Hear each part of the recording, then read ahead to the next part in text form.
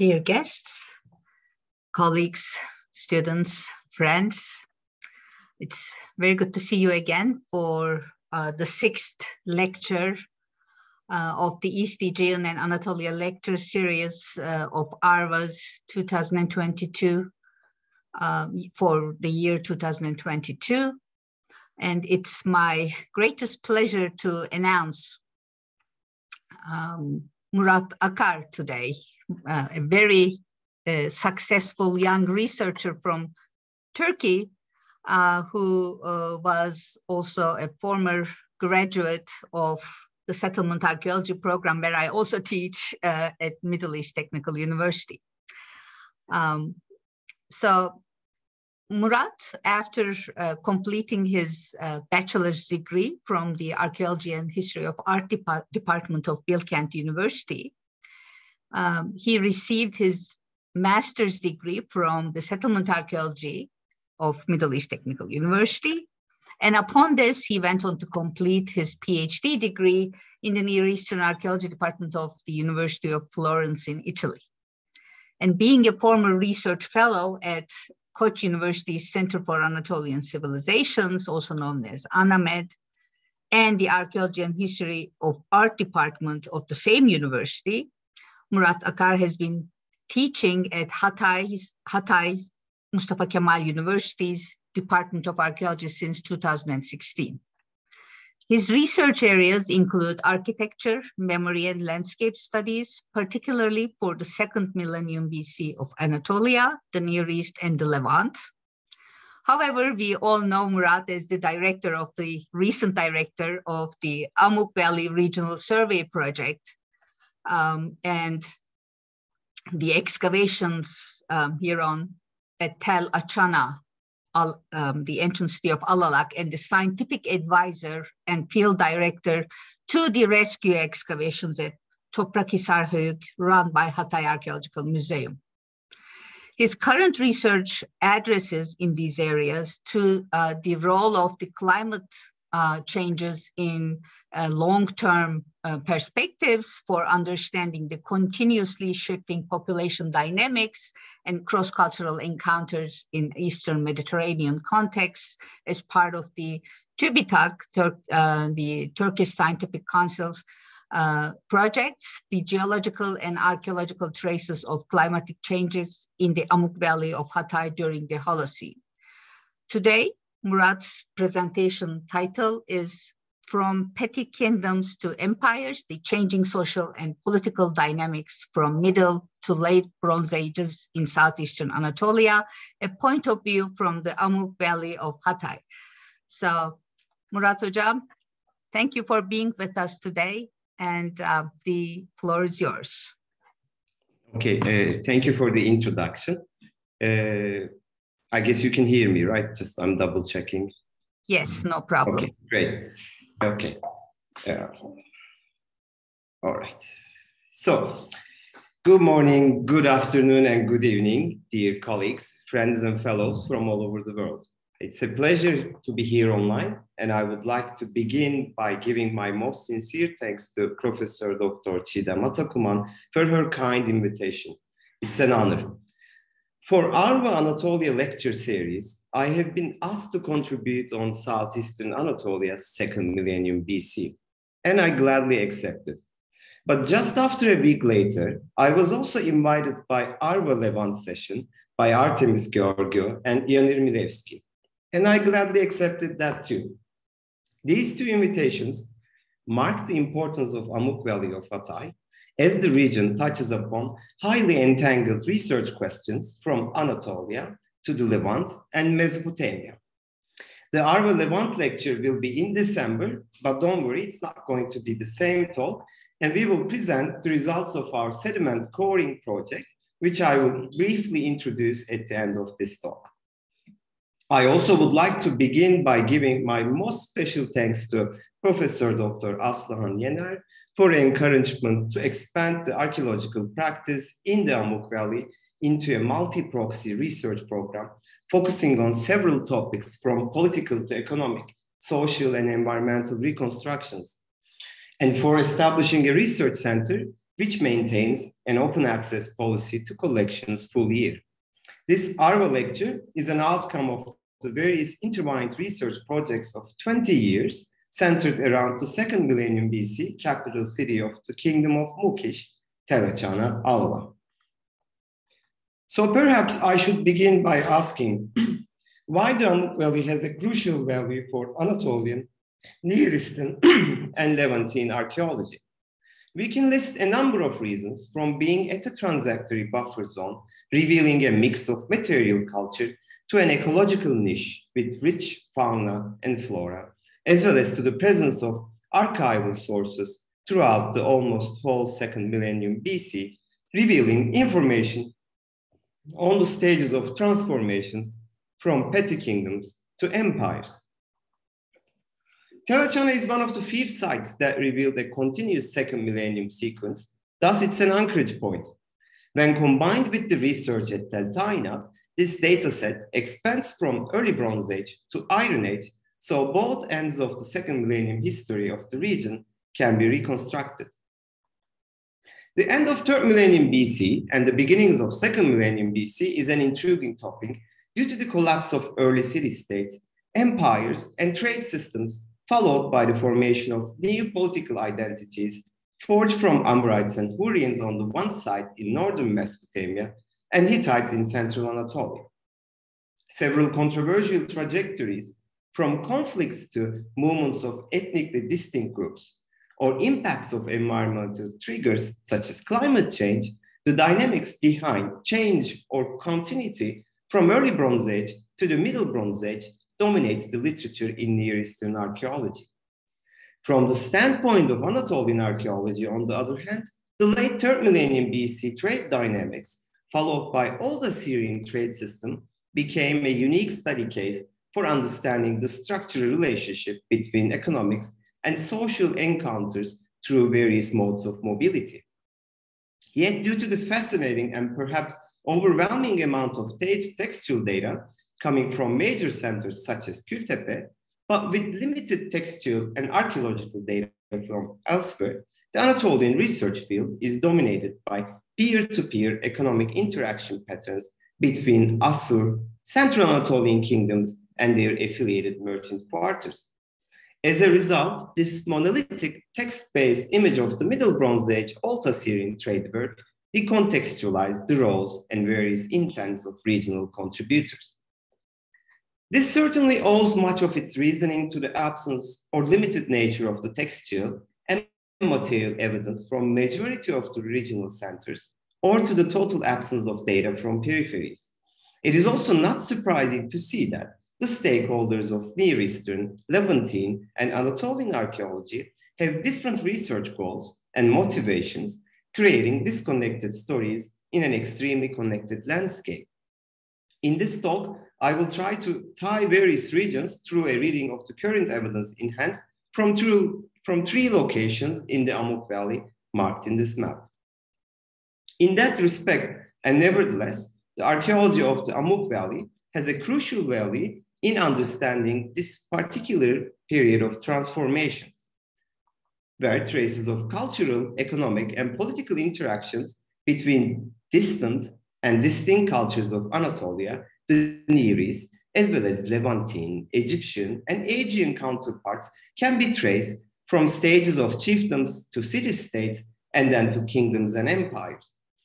With much respect to Robert Braidwood's pioneering surveying and excavation program, Amuq Valley has its own regional chronology and still stands as an anchorage point for researchers interested in the larger understanding and synchronization of culture encounters over longer durations.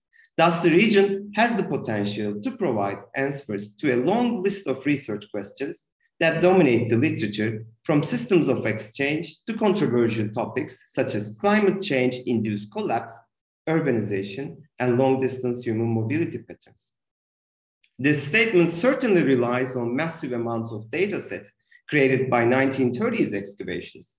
Telechana was targeted by Sir Leonard Woolley, providing 2nd millennium BC archaeological and textual anchorages to Kingdom of Mukish and its capital city, Alala. At Tel Tainat, the Syro-Hittite expedition explored the lesser-known third millennium dynamics and revealed the first millennium BC sequence with references to recently defined capital city of Balasatin and then Kingdom of Unkipatina through Toronto University expedition. Following a half-century break, the region was retargeted for extensive research under the direction of Aslıhan Yener, when the second round of archaeological surveys were concentrated on understanding the shifting settlement patterns in relation to the turmoil political history of the Near East and Anatolia via interconnected research strategies targeting the environmental and anthropogenic factors over changing landscape and shifting settled human activity. Tony Wilkinson's inspiring geoarchaeological research program resulted with the understanding of the gradual expansion of the Amuq Lake from Chalcolithic to Iron Age, providing the first data set to define the relationship between changing landscape and responses given by the inhabitants of Amuq Valley through under diverse political and cultural entities. The results brought up the potential of geoarchaeological research in an alluvial floodplain and took the landscape approach further beyond rather than being treated as a passive background. Then, of course, it became a primary interest for teams of Telechana and Teltainat. The efforts and motivations of both teams relied on the fact that settlement shift occurs between these two tells corresponding to time periods between 4.2K and 3.2K BP climatic events, thus making it necessary to cross-correlate alluvial sedimentation with archaeological sequences. While the earliest textual evidence comes from Telechana's Middle Bronze Age levels, providing the name of the city as Alala, the earliest textual references targeting the region is coming from Tel Mardik Ebla, Palace G archives, with the mention of the city of Alalahu, suggesting that perhaps by then the name was geo-referenced to Teltainat, where the third millennium BC sequence was encountered. A second cycle of shift is observed at the end of Late Bronze Age, and Iron Age occupation continued at Teltainat, but Iron Age remains were also encountered at Telechana, especially around the temple area. The current state of the archaeological data has been framed by Yener under the larger concept of a megacity, expanding into two tells where its different sectors were settled in different times, being dependent on the shifting riverbeds of Orontes River. An extensive boring operation conducted by Tainat team has revealed the lower city of Tainat, showing that the site was not limited to the tell itself, but expanded in multiple directions. Boring and off-site surveys carried around Telechana revealed that the site was likely surrounded by the Orontes River in the Middle and Late Bronze Ages. All these projects were successful at implementing boring strategies to define the shifting relationship between Teltainat and Telechana, as well as their heavily dependent relation to Orontes River through time. But due to the limited amount of archaeological data targeting the transition from early Bronze Age to Middle Bronze Age, the social dynamics behind physical shifts yet remained a research question to be focused. At Teltainat, the ongoing efforts resulted with the exposure of a burnt building complex in Field 1, creating an anchorage with Ebla post-Palace G sequence, in particular with the Archaic Palace that defines the EB4B, the late Amuq J sequence. This exposure is extremely important for establishing late early Bronze Age chronology, as well as patterns of collapse in the Amuq Valley, but limited in size, is also unfortunately disconnected in its nature due to the absence of Middle Bronze Age levels above. The understanding of this specific temporal moment through Telechana's first settlement period is perhaps a more complicated task, since terminal early Bronze Age and early Middle Bronze levels are under water table. And we cannot go any further down in our deep soundings located in the courtyards of level 4 and level 7 palaces, according to our risk assessments, and now they are unfortunately backfilled.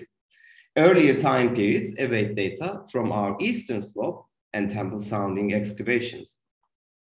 Nevertheless, the archaeology from the Amuq Valley and neighboring regions shows signs of re-urbanization in the beginnings of Middle Bronze Age.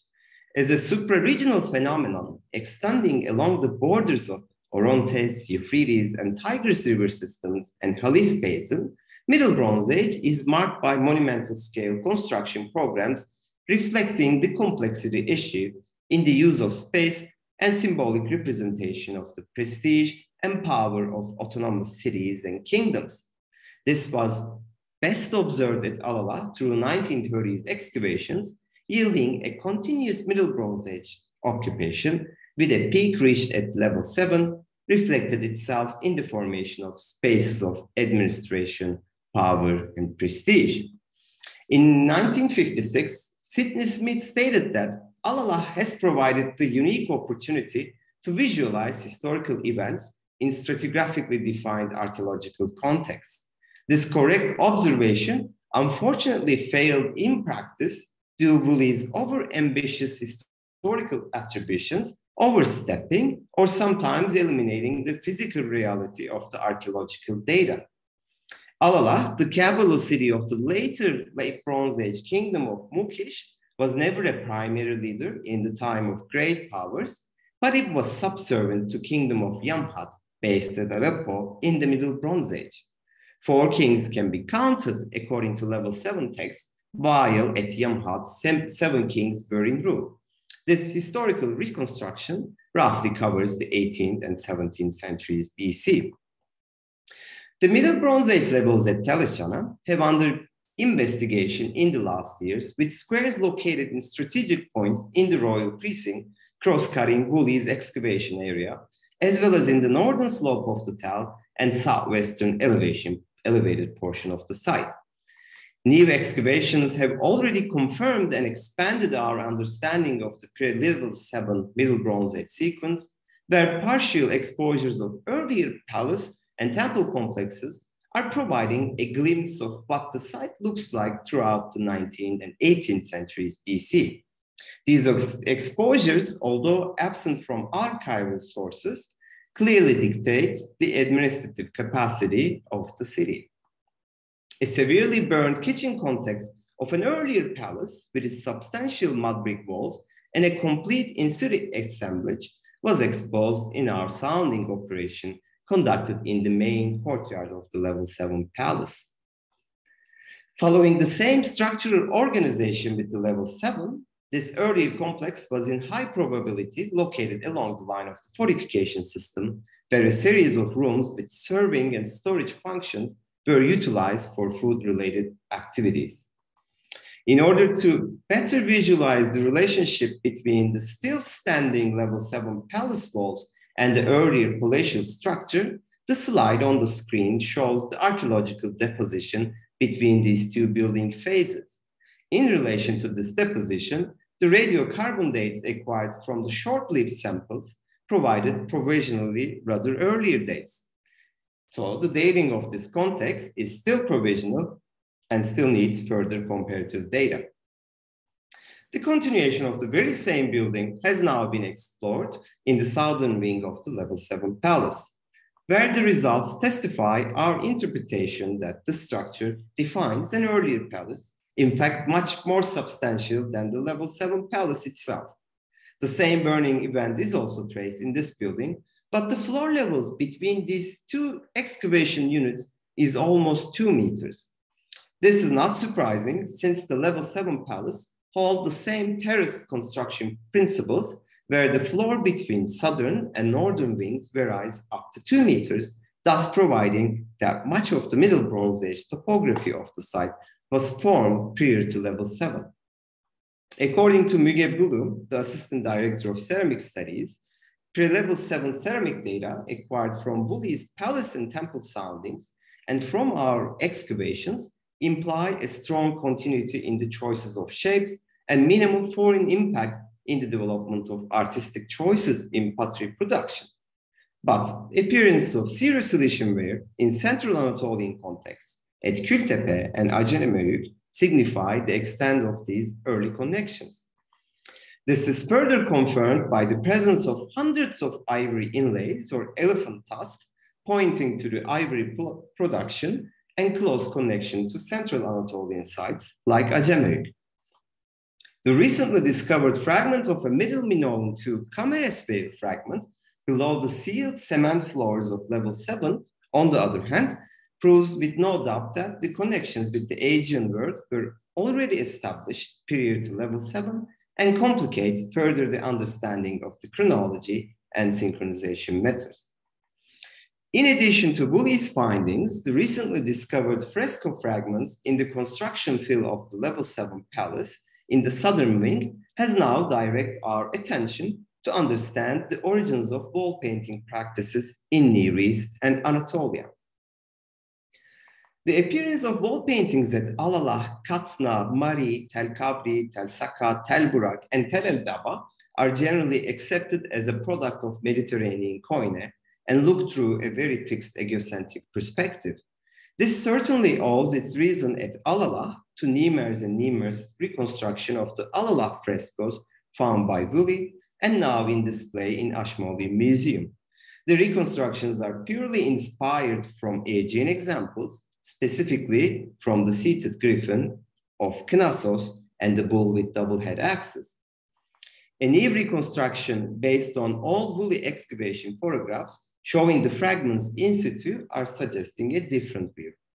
This is not going to be detailed here in this talk, but I encourage the audience to go through this fascinating article recently published by Aslıhan Yener. I call this example a paradigm shift in reading archaeological evidence she found in Anatolia and now brought forward the question on the origins of wall painting practices in the Eastern Mediterranean world. The Middle Bronze Age operations also revealed evidences on the use of space in terms of cult and ritual. Our ambitious sounding operation, located in the courtyard of the Late Bronze Age palace, had revealed 5 distinct architectural phases. The earliest local phase 5 building with multiple floor levels reaching 6 meters below the ground level of the courtyard of level 4 palace shows unusual architectural practices attested in the royal precinct during the Middle Bronze Age. The building had a curvilinear extension in the southern wing. And this tradition in a building of monumental size ascribes a special feature. Such buildings are not encountered during the Middle Bronze Age in the Near East or Anatolia. We suggested that this building might have served as a sanctuary or a sacred space, especially with its close proximity to temple area formerly excavated by Woolley. A similar structure excavated at Telbiya Tutul in northeastern Syria was defined as the Temple of Dagan. Unfortunately, since our building is absent from in-situ finds, it's hard to tell its intended origin. But since there were several deities worshipped at Alalah, it is not surprising to find several temples dedicated to various deities. In regards to this architectural practice, the remarkable monumental underground stone structure exposed in close proximity to the palace of Tupkis in the city of Tel Mozan, Urkesh, is another unique example that may perhaps signal Hurrian construction practices in cult and ritual buildings in the late early Bronze Age. According to its excavators, the stone-covered underground structure, Habi, served as a sacred space for the spirits of the netherworld in accordance with the Hurrian rituals known from later Hittite sources. Thus, speculatively, the presence of an apsidal building in the late Middle Bronze Age at Alalah may represent temple building practices with northern Mesopotamian origins. This is in accordance with the presence of Hurrian names at Alalah level 7 archives. The presence of a curvilinear structure from the succeeding Mitannian levels at the site reinforces this argument. Going to the northwest slope of the town, Alalah Cemetery, discovered on the outer side of the fortification wall, has generated over 300 inhumation burials from Middle Bronze to Late Bronze 1 context, creating a perfect data set for understanding population dynamics through material culture and also genomic and isotopic research. The outstanding results of the genomic research revealed evidence regarding genetic shifts observed throughout the early Bronze Age, Middle Bronze Age transition in the region, and the isotopic research suggested less human mobility during the Middle and Late Bronze Ages, which I will discuss more in the coming slides. In terms of city planning, the late Middle Bronze II fortification wall with an external buttress was exposed, and we observed that craft quarters were located along the line of the fortification system, whereas the exterior slope of the tell was used as the cemetery of the settlement. In a small space of 10 by 5 and in 1.5 meters of accumulation on the slope, this burial density creates a challenging puzzle, since often one burial cuts another. Secondary burial practices were also seen to be attested either intentionally or accidentally due to the high number of burials disturbing each other. It is particularly interesting to see that Middle Bronze Age pottery types were used as burial gifts also during the Late Bronze I, signifying the conservative aspects in burial practices with their usage over a long period of time. Adding to this population density, the Middle Bronze Age at Alala witnessed technological advancements and highly skilled craft production under palace control, as discussed in ivory production or stone craftsmanship, revealing itself in the variety of locally produced foreign influence vessels. And of course, sculptures, all pointing to the considerable extent of the production capacity reached at the site.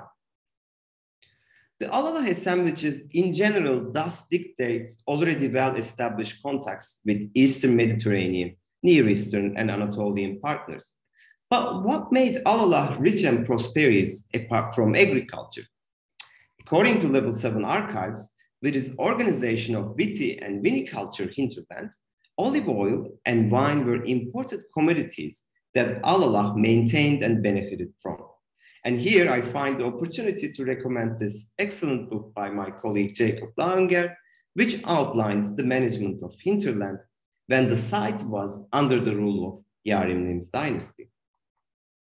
And with respect to textile records, I would like to take the opportunity and take you to the high hinterland of Alala, the modern Altınözü region, where under the direction of Hatay Archaeological Museum, we have been conducting rescue excavations at the periphery site of Toprakhisar Höyük. Altınözü is a relatively unknown region for the earlier history, since until lately, much of the archaeological research was concentrated on the floodplain, excluding the highland periphery dynamics. To conduct research excavations at the periphery site created the exclusive possibility to explore the often theoretically emphasized center and periphery dynamics within its regional setting, as well as the role that the peripheries played in the larger understanding of the regional and inter-regional exchange systems. Along with the classical period farmsteads, the number of mound-type sites with prehistoric occupations showed that Toprakhisar was along the route that connected the Amuq to highland valley sites in the southwest and to the Lower Orontes region in Syria, likely through multiple hilltop passages. This must be one of the regions that, according to his records, Zimrilim of Mari sent ambassadors for purchasing vineyards within the territory of Alahtum, Alala. The institutional organization of the production and then distribution of olive oil and wine has been regarded as major sources of income for the palatial systems in the Eastern Mediterranean Bronze Age. According to available textual references, it was highly prized outside of its limited production zones, and major sites like Mari and Aymar in the Euphrates had to acquire their wine from Aleppo and its vicinity. Olive oil and wine was extensively referenced at Palace G, Ebla text, and Alala Middle and Late Bronze Age textual sources dealing with land tenure and the exchange and purchasing of towns. The textual evidence implies that certain administrative privileges were granted to settlements specialized in olive oil production. Also, according to Steve Batchik's excellent research, wine as an important commodity was highly requested by the rising elites of the late early Bronze Age, an economic niche suggested to be filled by the early Transcaucasian groups settled in the highland periphery of the Amuq Valley. I strongly agree, but would also like to add olive oil to this interpretation. Today, the hills around Toprakhisar are covered with naturally grown and cultivated olive trees, and the business of olive oil constitutes the main source of income. Not surprisingly, archaeobotanical research at Toprakhisar has been revealing evidence for significant amount of olive and grape consumption. In this setting, located 140 meters above sea level, Toprakhisar gently connects with the piedmont of the hills and can be defined as a hillside mound settlement. The undisturbed section of the site extends roughly across an area of 1 to 2 hectares, but the exact expansion of the site is unclear due to the significant human impact in the region. Heavily damaged by Toprakhisar village located on top, it is also under the threat from the Yarseli Dam that was constructed in 1980s, which became the primary motivator for the initiation of rescue excavations. The dam reservoir supplies the yearly water demand for extensive agricultural activities, and it surrounds the site from south to northeast. The preliminary extensive surveys conducted on the eastern lower slope of the site revealed material evidence that the site was continuously occupied from at least 6 millennium BC to the first half of the 1st millennium BC, with a break during the late Middle Bronze Age, which lasted throughout the late Bronze Age. This is in contrast to Amuq Valley settlements, is a key feature since much of the recent archaeological research conducted in the Amuq at the sites of Tel Kurdu, Tel Achana, and Tel Tainat have revealed archaeological data from narrowly defined chronological time periods. This problem created major gaps significantly in the prehistoric sequence and in the understanding of local responses given to larger phenomena, such as the Ubaid-Uruk affinities, the early Transcaucasian influence, and the lesser-known early Middle Bronze Age transition in the Amuq Valley. This current state ironically allowed us to expose immediately below the topsoil the highly preserved remains of a Middle Bronze I administrative building complex.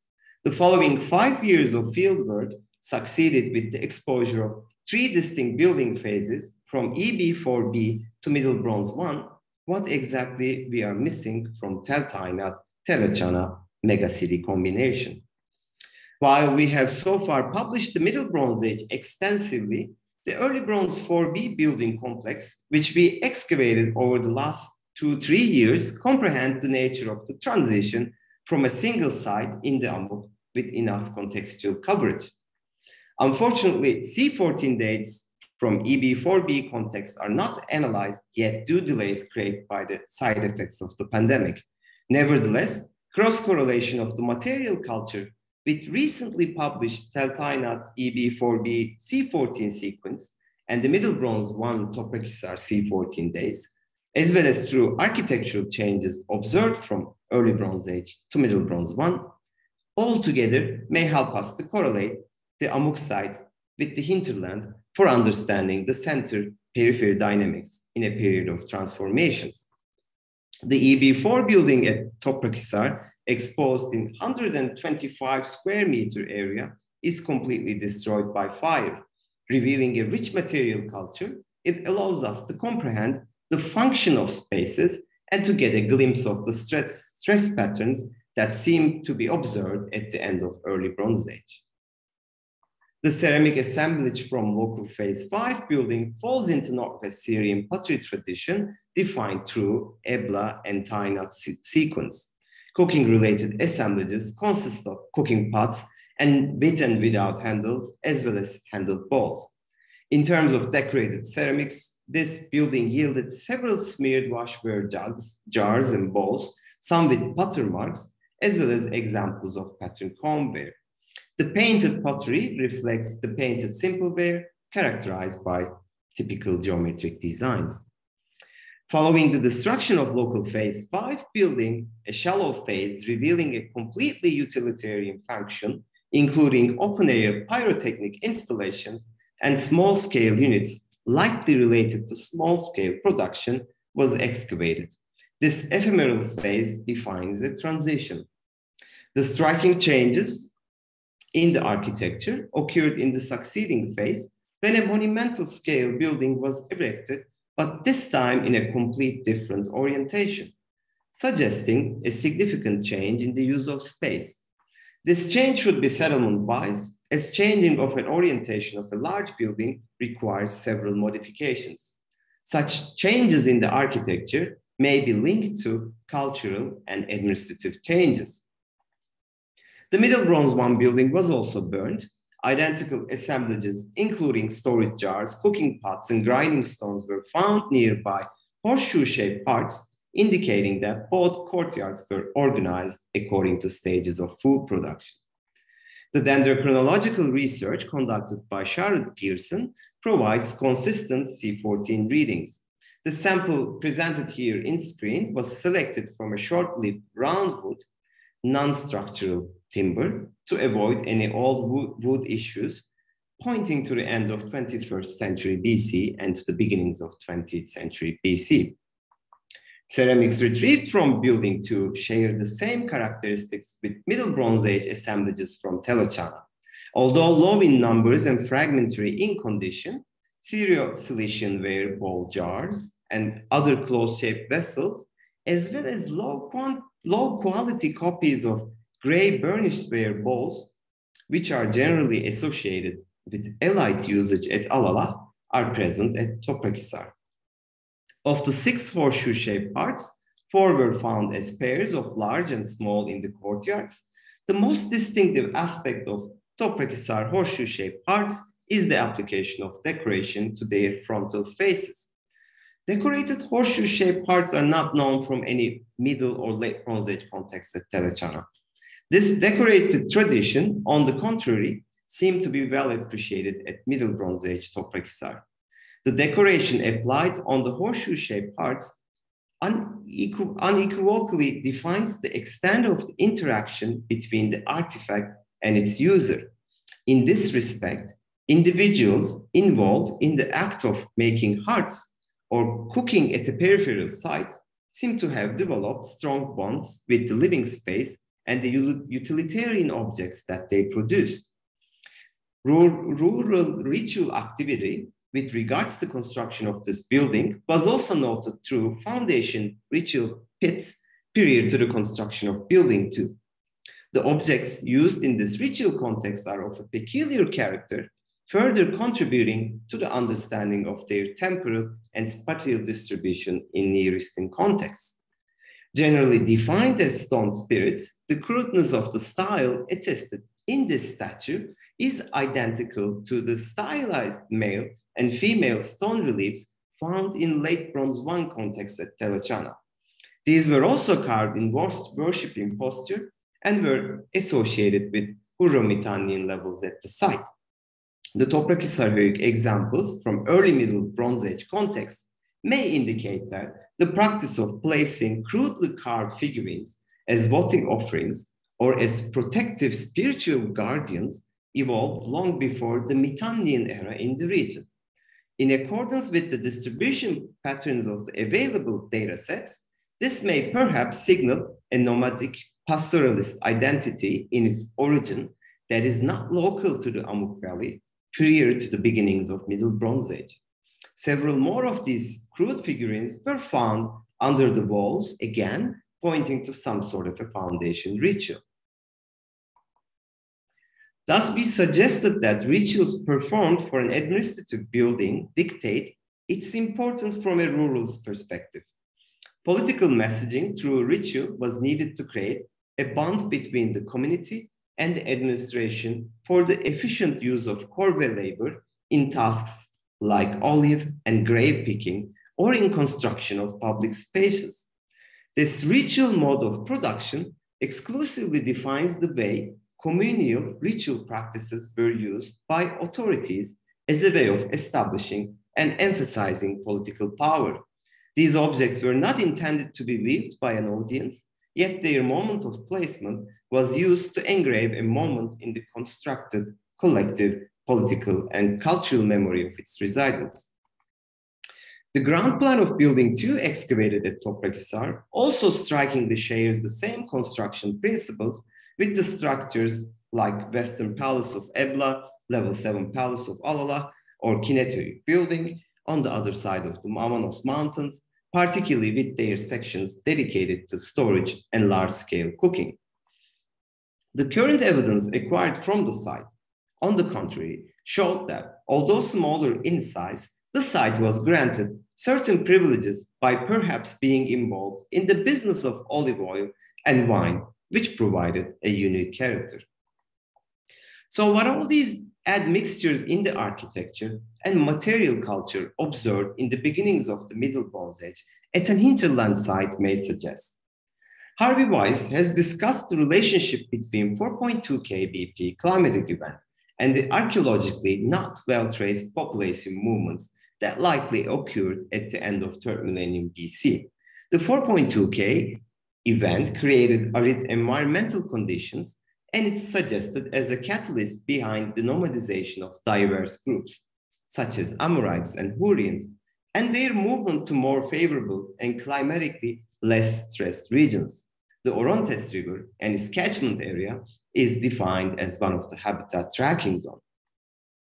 This environmental issue in prompting long-distance cultural interactions may reasonably be seen as one of the triggers behind the appearance of the stone spirits at Toprakhisar in the early Middle Bronze Age, or in decorated horseshoe-shaped hearts identical to Tigris sites, since ritual paraphernalia or ways of cooking are regarded as distinct markers for defining culturally and traditionally distinct groups. It is important to note that no such type of hearts or ritual paraphernalia were encountered, particularly from the EB4B building. The relationship between climate change and human mobility has also now become one of the major research questions of ancient DNA studies. The gene flow defined in the transition from the early Bronze Age to Middle Bronze Age that is evident in human remains from Tel Mardik Ebla, Tedachana Alala may signal a northern Mesopotamian genetic contribution, a suggestion still to be conferred through analysis of samples from this area. And perhaps Mehmet Somaz and Yilmaz Erdal's work on human remains from Euphrates and Tigris sites may further testify this hypothesis. With much regards to mobility patterns, I would like to present you one final object from Toprakhisar coming from another excavation area that was opened on the northern slope, where a terrace had already been cut by locals to create space for agricultural activity. A mold-made lead figurine was found in the disturbed surface, mixed by plowing, above the Middle Bronze I grain storage facilities. While the mold has not been recovered, the figurine is assumed to have been produced in a two-part mechanism, judging by various examples, particularly from Kültepe. Although found in a disturbed context, in line with the archaeological evidence pointing to the presence of foundation and termination rituals at the site, the apotropoic function of Toprakhisar lead figurine is proposed to be related to the protection of the agricultural supply if it is to be regarded as part of a votive deposit. The presence of a large number of well-built deep silos in a limited excavation area may perhaps confirm that serious precautions were taken to preserve the yearly grain stock, aided by rituals targeting collective community experiences. In the context of dry farming geographies of northern Mesopotamia and Anatolia, where agricultural activity is dependent on rainfall, the object is suggested to be dedicated to a storm god in the form of a foundation peg. The form of the foundation peg may therefore be a representation of a bull standing perhaps over mountains or his temple, another common storm god motif. The functional designation as a foundation peg or a votive disposal object is in accordance with the building rituals of northern Mesopotamia. The iconography, on the other hand, is stylistically similar to Syro-Anatolian mold-made lead figurines and copper alloy foundation packs that were produced by communities involved in the business of trade. These iconographic and functional attributes were then perhaps forged into the cult of storm god at a hinterland site, which we propose to have attracted habitat tracking populations during the environmentally stressed late early Bronze Age, early Middle Bronze Age periods, which were also characterized by intense cultural encounters. But much of our understanding of ritual practices in the Near East is coming from tell sites. Yet the relationship between human and their surrounding landscape extend beyond the perimeters of living spaces. Thus being said, I would like to take you to the other end of the Amuq Valley, the unexplored hilly landscape of Krikan, particularly Kızılkaya. Kızılkaya limestone massif is located along the narrow passageway that connects the Amuq to Islahiye plain on the north and to Afrin Valley on the east, and it's one of the rocky limestone hilltops located in the region. Over hundreds of dolmens were found extending over this 5-kilometer rock outcrop. Whether used as cenotaphs, gateways to celestial world, or actual burial grounds, the remnants of cultic activity defines its symbolic value, at least from late Chalcolithic onwards. A megalithic structure, a building of rectangular shape, stood on the southern summit of Kızılkaya, visible from a long range in a day with less humidity. A high-resolution drone mapping revealed how the structure was incorporated into terrain resembling the high-top quarters at Büyükkale in Hattusha, but at a reduced scale. The presence of early 2nd millennium BC pottery in the Luther's pit and around dictate that perhaps we are looking at one of the hilltop storm god temple parallels we know from much later Hittite centers. Here the wind blows strong, the sun sets in a theatrical fashion, and the Kızılkaya massif dominate the landscape, creating an ideal location for creating bonds with the celestial world. The dating of this structure to early 2nd millennium BC may perhaps signal how the cult of storm god was evolved in climatically stressed time periods, further emphasizing the bounded relationship between climate and social behaviors. Moving forward from Middle Bronze Age periphery, open-air sanctuaries, cult and ritual, and back to the capital city of Alala, the late Bronze Age in the Amuq witnessed to the ambitious empire-building efforts of Mitannians and Hittites. This is best observed at Alala in the sequence following the destruction of level 7 palace, which is historically associated with Hattusili I. This certainly had a dramatic impact in the royal precinct, best observed in square 3257, where above the ruins of apsidal building, the subsequent phases reveal no administrative or cultic structures, but small-scale production-related buildings in a large street context. The chaotic environment is reflected with a number of what we can call crime scenes. An adult facing down was found in the corner of a building, while a woman of 40-45 age was found dumped into the bottom of a well. Surprisingly, the well lady has a genetic ancestry to Central Asia, expanding our understanding of the Bronze Age mobility patterns. Can she be a slave? Can her presence be related with the metal trade networks extending to Afghanistan? That for now remains unsolved. The regeneration and the establishment of central authority is evident in the succeeding phase, where administrative and large-scale structures reappear. Phase 2 contains cylinder seals and sealing practices that define the early Mitannian influence in the region. Level 4, as an important turning point, defines a new era in Alala's occupational history. The construction of the palace, with its colonnaded and stepped entrance, is defined as one of the earliest examples of Bitilani-type architecture, which become the characteristics of Iron Age temples and palaces in the Near East. In accordance with Eva van Dasso's work, the construction of level 4 palace is now attributed to King of Idrimi, who says in his autobiographic inscription that he became subservient to King Mitanni and King Paratarna and built a new palace at Alala. This is the same time period for the introduction of a Mitannian allied pottery practice defined as Nuziware to its first discovery at Nuzi Organtepe, which was adopted and transformed into a locally produced Achanaware towards the end of 14th century BC with motifs including flower or rosette designs.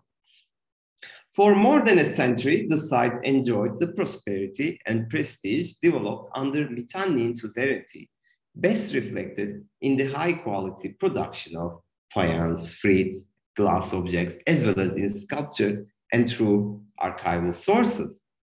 But the archaeological level following the destruction of level 4 palace, possibly by Hittites under Tutalia II, and its implications in the wider socio-political landscape were presented erroneously in Woolley's final publication. It is expressed that a massive Hittite fortress made of mud bricks was located above the ruins of level 4 palace following its destruction. However, our excavations show that following the destruction of the palace and the adjacent castle complex, at least the castle was successively rebuilt 3 times in period to the erection of the so-called the Great Hittite Fortress. All published in detail in the, this is all published detail in the recent monograph. This deposition allows us to create archaeological space in the timeline for names such as Adat Nirari, who was only mentioned at the Idrimi statue as his son, and Ituradu, who was only referenced as the king of Mukish, who fought against Shupilima as part of the Syrian coalition. The 2003-10 excavations revealing the western extension of the Great Hittite Fortress does indeed confirm its attribution to King Shupilima I, but redefined it as a single-phase mud brick platform that was constructed for a larger superstructure over the ruins of the level 4 castle, a fortress which has also now been confirmed to be left unfinished in antiquity, as there are no floor levels associated with this structure. The contemporary area 4 exposures in the southwestern elevated section of the town in 6 trenches revealed another fortress-type structure sharing the same construction principles as the northern fortress with the use of case-made mud brick foundations. The northern and southern fortress defined the abrupt changes observed in the city with the application of new Hittite defense strategies. The close relationship between the Hittite landscape and its symbolic and functional perception formed the cultural landscape of Anatolia in the Middle and Late Bronze Ages. Mukish in the 14th century BC was a hostile territory, and the Hittite management must have required a process of adaptation, which in the case of Alala was achieved by political and military suppression, as also evident by textual references. Symbolism encoded in the use of space at Alala in the form of fortresses as the 3-dimensional embodiment of a new ruling authority not only expressed the Hittite socioeconomic and military policies toward North Syria, but brought forward the question of how to define and analyze the complex patterns of interactions and local responses that led to the formation of adaptation and hybridization in the material culture, such as here on the screen, the Hittite pointed juglet, which transformed into a new style at Alala. The distinct Hittite markers, such as tablets yielding names of Hittite officials, governor, Tutalia relief, seal impressions with Anatolian hieroglyphic inscriptions, and lapis lazuli Hittite question, again in question mark, and the 3-spiked ceremonial shaft axe are examples to define the Hittite presence and the reflection of the capital's administrative control over the region. But there is still a lot to explain, and perhaps our temple sounding may indeed provide further clues on imperial policies. The recently discovered cuneiform tablets in different layers of a street deposit marks an important era of transitions. While the fragment on the left is a witness list, providing connections to level 4 archives with known Hurrian names, a presence of a certain king, unnamed, on a record of disbursements may clue on the days of administrative shift from Mitanni to Hittite overlords, as the tablet reveals traces of both Mitanni and Hittite epigraphic practices. But this I leave to Jacob Langer, as he today just started working on these two tablets at Hatay Archaeological Museum. The exciting discovery of a bulla with hieroglyphic inscriptions from last year's new excavation area further add to our understanding of the end of late Bronze Age, as the hieroglyphic inscription revealed the name of a new Hittite prince that we had previously no record of at Alala. I will keep the bulla discreet, as Hasan Peker, who is also in the audience, is currently working on the piece. However, I'm happy to announce that the inscription revealed the name of Prince Halpaziti. Halpaziti is not mentioned in many Hittite records, and this person is likely to become the king of Aleppo, the last Hittite king assigned to Aleppo. I guess Hasan Peker will be happy to give further information in the discussion session. Our current understanding about Alala dictates that the site lost its power at the beginning of 13th century BC, although the temples continued to exist. Perhaps the administrative management was again shifted to Tel Tainat in that time. This settlement shifts and a certain level of collapse defined the end of late Bronze Age or the beginnings of the so-called Dark Age. Through our Turkish National Science Foundation project, we have been tackling these social dynamics from the perspective of geoarchaeology through our new sedimentary coring program, including data collection strategies from all of the sites discussed in this talk. This all started at Toprakhisar in 2017, where we implemented a marine coring method in a terrestrial deposit with the aid of the dam itself. We effectively acquired an undisturbed sequence with various different types of deposits, providing that the system is fully operational. The modified system was then installed to a motorized truck, where we successfully acquired 4 cores between Tel Achana and Tel Tainat. One of the Achana core, according to C14 dating, revealed a sedimentation sequence from Pleistocene to present day and was subject to ITRAC's core scanning. The preliminary analysis revealed that the Pleistocene-Holocene transition marked with a calcium-titanium anomaly, indicating warmer and wetter climatic conditions. A reverse pattern is observed for 3.2 kbp event, indicating a period of drought and aridity. This is exactly the time period when we observed a shift from Tel Achana to Tel Tainat. 4.2 kbp is also likely traced in this core. However, since the Orontes River passed 3 times through this location and created a gap, we decided to increase the number of cores so that a high resolution sequence can be constructed.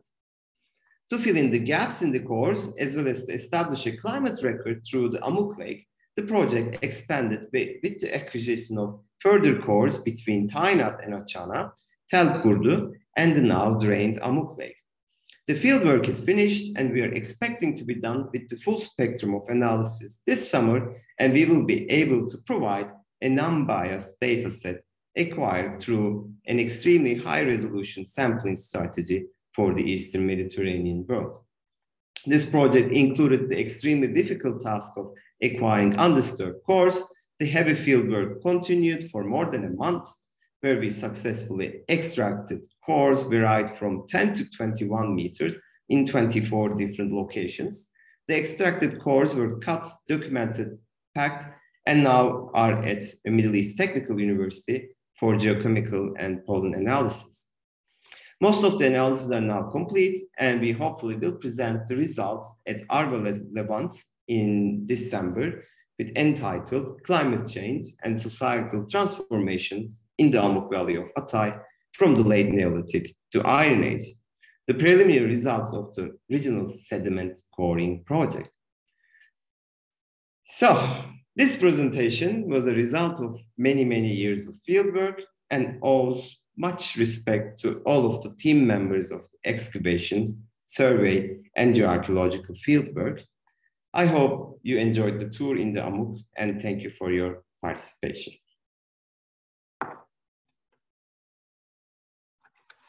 Murat Hocam, thank you so much for this wonderful presentation that gave a wonderful, perfect overview of all your research and also polished our understanding of the Bronze Age and Iron Ages in the region. So I suppose, I mean, in this series, we have been